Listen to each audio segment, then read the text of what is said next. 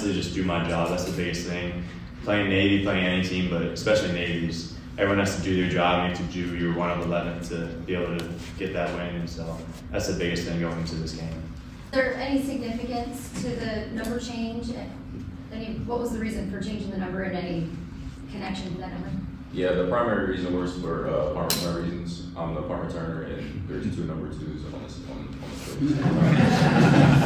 We actually just realized that like earlier this week, so we had to make some changes. Any special connection to the number 4? Yeah, I wore it in high school, so I've worn it before, so I figured why not change back to it.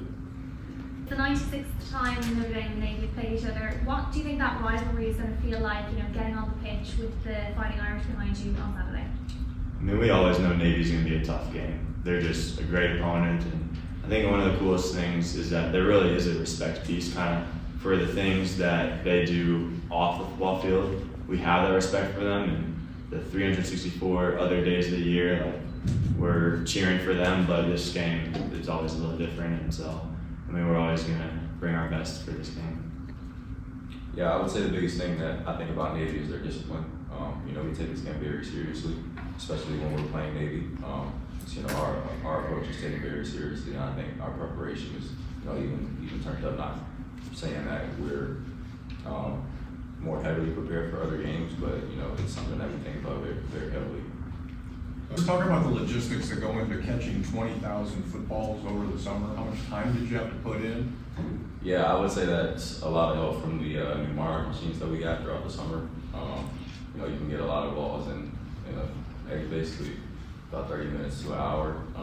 Just being able to take those off days, or even when we have free time throughout the day, throughout the summer, and even during the off season. Taking the receiver group in, trying to rotate and just catch as many balls as we can is what we were doing. So. And are those are catches and not just attempts, right? You caught 20,000. It's no point in counting the drops. There's no point in counting those. Of course. Yeah.